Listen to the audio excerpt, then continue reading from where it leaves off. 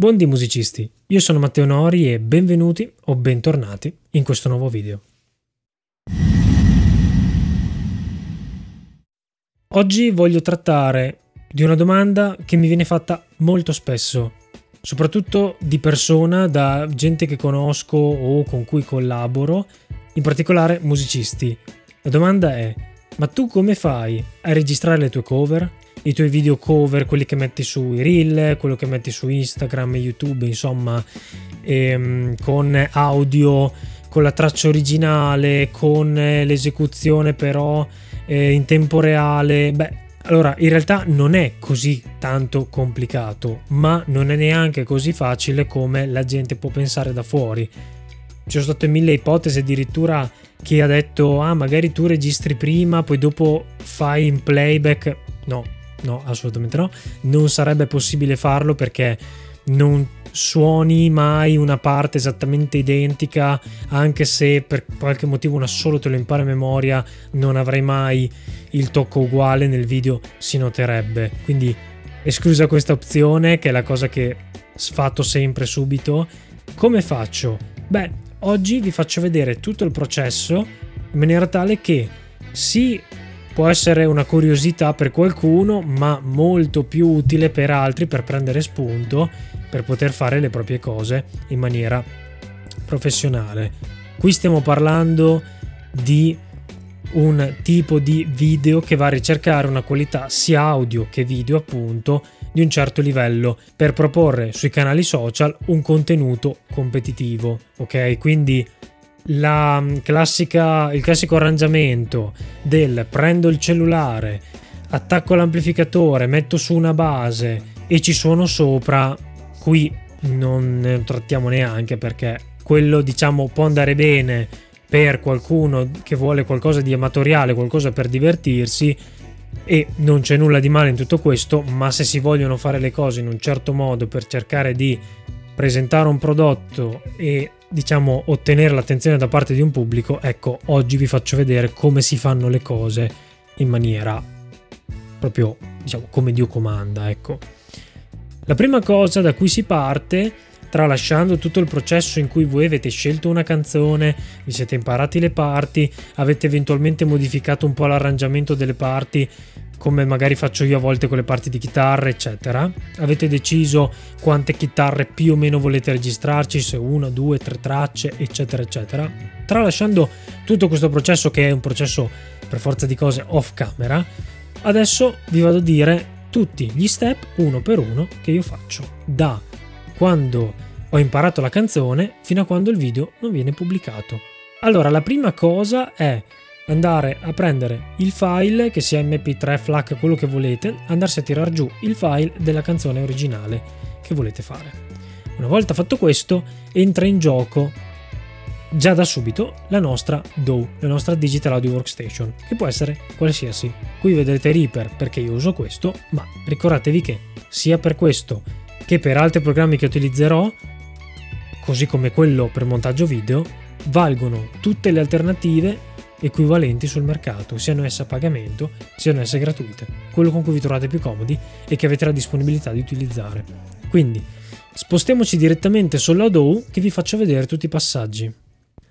Quello che vedete qui è il progetto di una cover che ho realizzato per YouTube.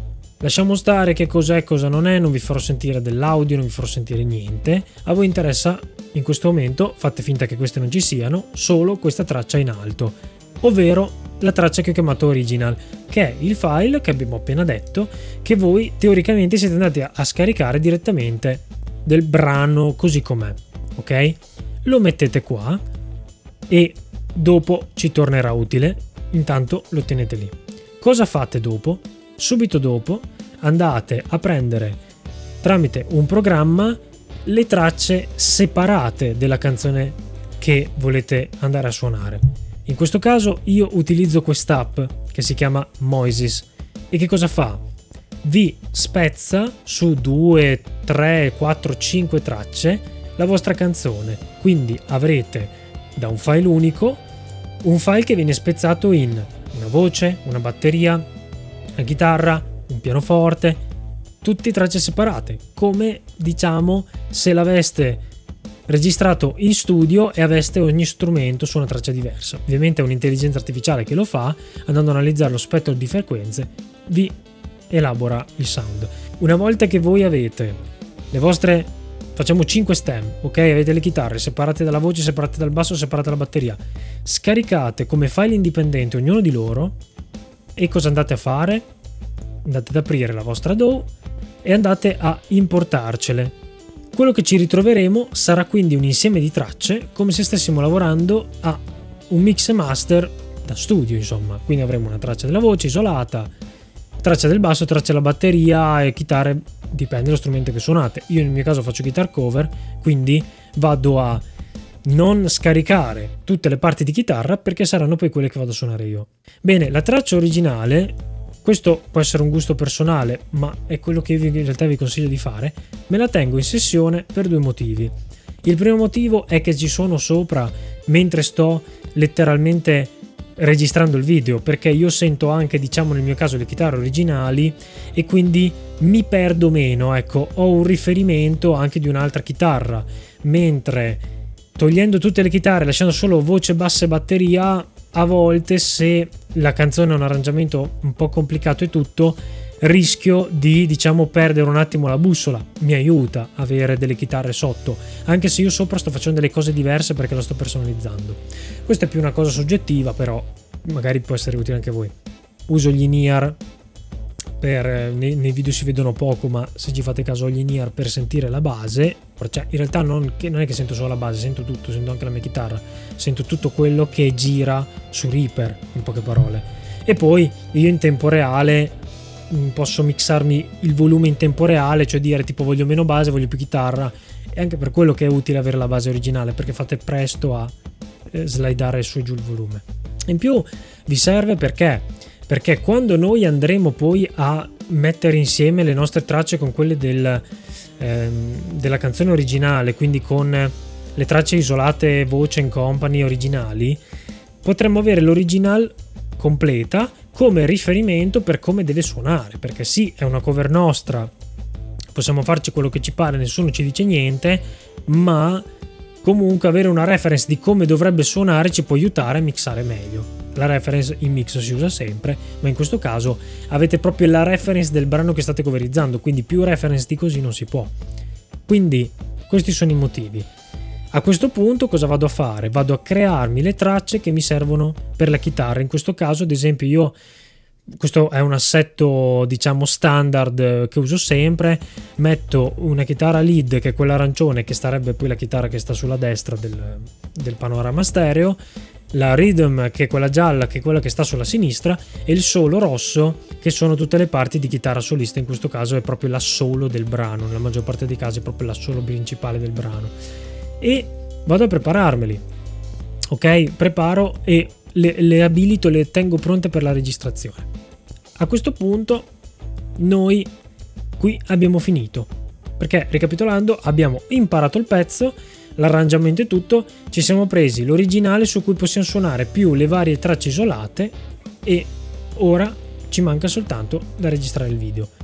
In realtà questa parte non è poi nulla di così astruso, ovvero io semplicemente prendo la videocamera che in questo momento mi sta registrando, la posiziono in un angolo della stanza che mi piace, su un cavalletto dove ho un'inquadratura che so che funziona della mia stanza, faccio tutte le mie prove, insomma, anche a livello di luce, perché utilizzo anche un po' la luce naturale, eccetera.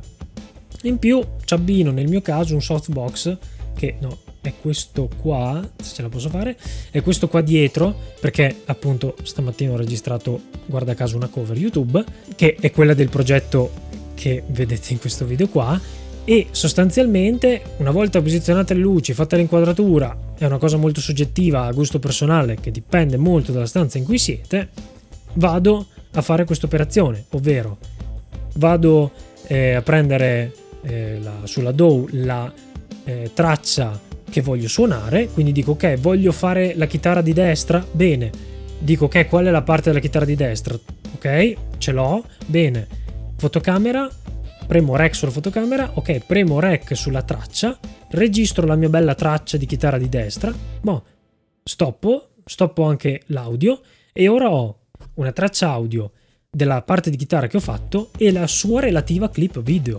Perché? Perché io ho filmato contemporaneamente, ho registrato, quindi il computer si è mangiato l'audio e la fotocamera si è mangiata il video, ok? Quindi due dispositivi, però sono stati fatti andare contemporaneamente. Poi stessa cosa per tutte le altre tracce che devo fare. Devo fare la chitarra di sinistra, bene, dico ok, qual è la parte della chitarra di sinistra? Bene, tac, accendo la fotocamera, tac, abilito la registrazione, registro, contemporaneamente mi sto filmando, tac, mi ritrovo con la traccia audio più la relativa clip sulla schedina della fotocamera in questo caso. Io dico schedina di fotocamera, ma può essere anche la memoria, la galleria di un cellulare, potete usare quello che volete per fare un video, non è questo che va a cambiare la qualità di cui parlavo all'inizio, ok? Non è cosa usiamo, è come lo facciamo. Una volta finito, ho finito di registrare, ho la mia bella DAW con tutte le mie tracce che ho registrato, con la mia performance suonata, e ho la mia bella fotocamera che sulla schedina ha le clip di tutte le mie tracce.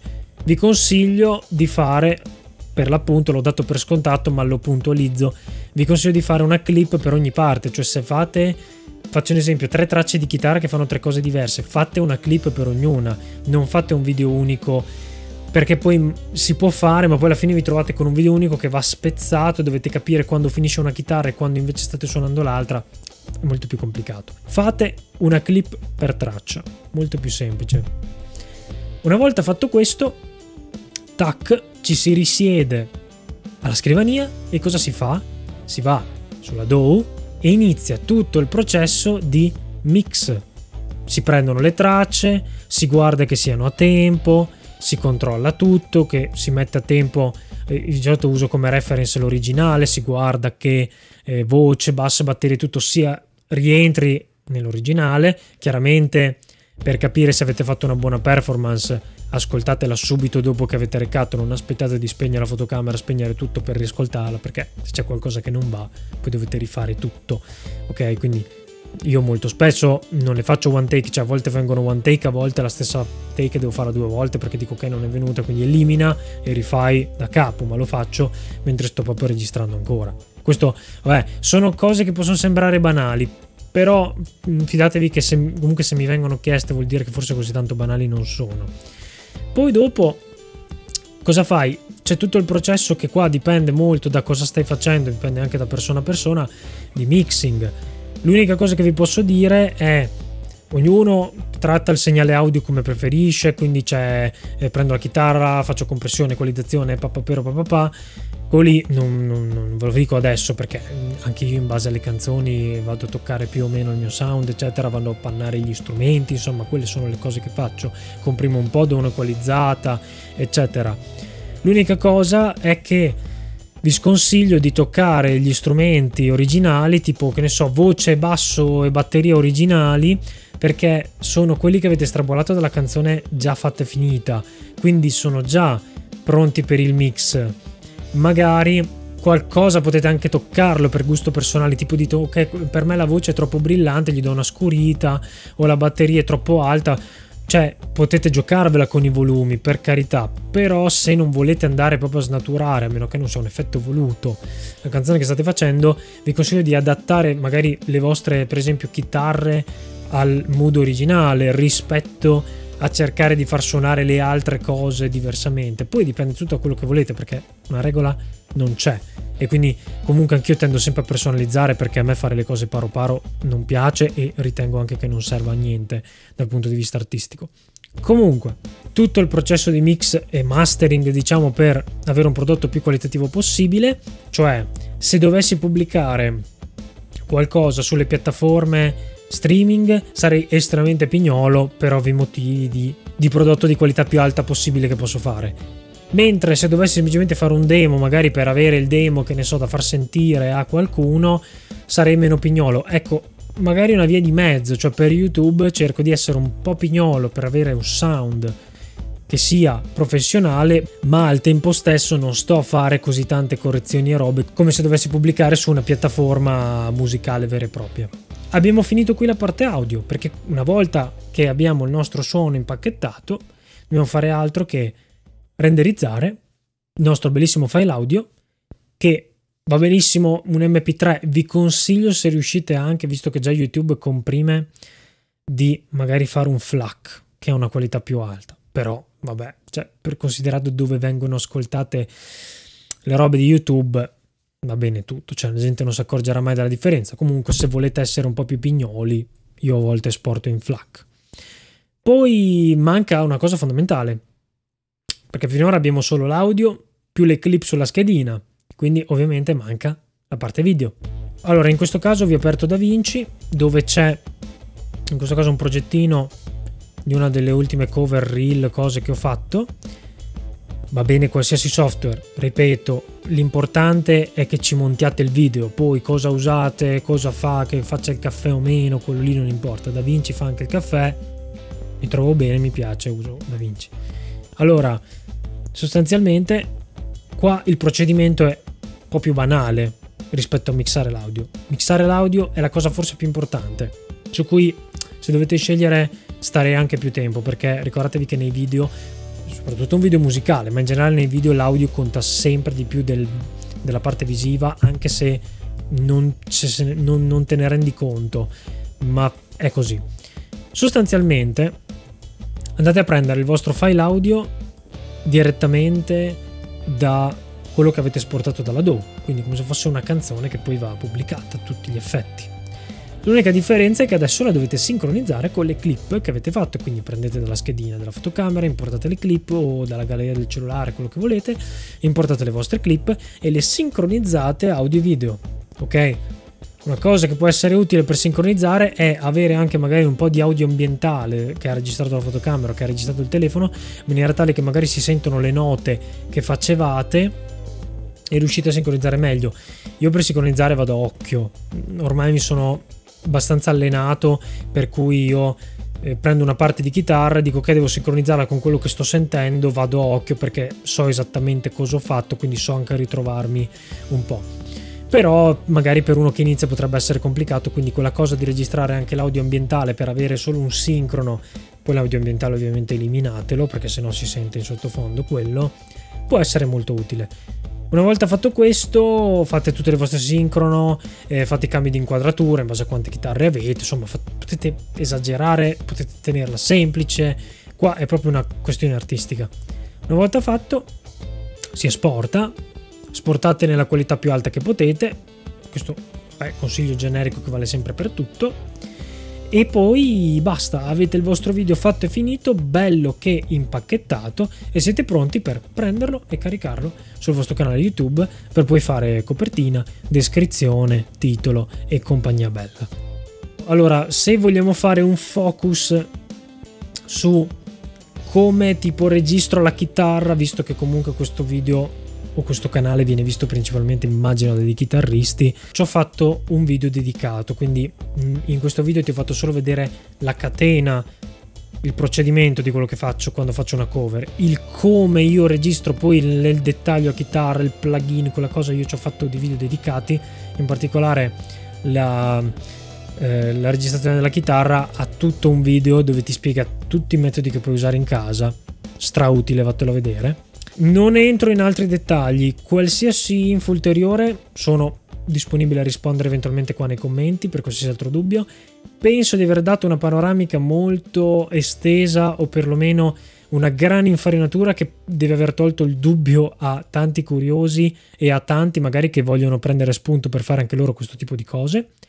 Vi ricordo che se il video vi è piaciuto lasciate pure un like, e se volete vedere altri contenuti come questo iscrivetevi al canale. Lasciatemi anche un commento qui sotto se volete aggiungere qualche consiglio per chi sta guardando questo video ulteriore che io non ho dato, oppure se volete fare qualche punto a quello che ho detto io. Non dimenticate anche di attivare la campanella per rimanere sempre aggiornati, e noi ci vediamo alla prossima.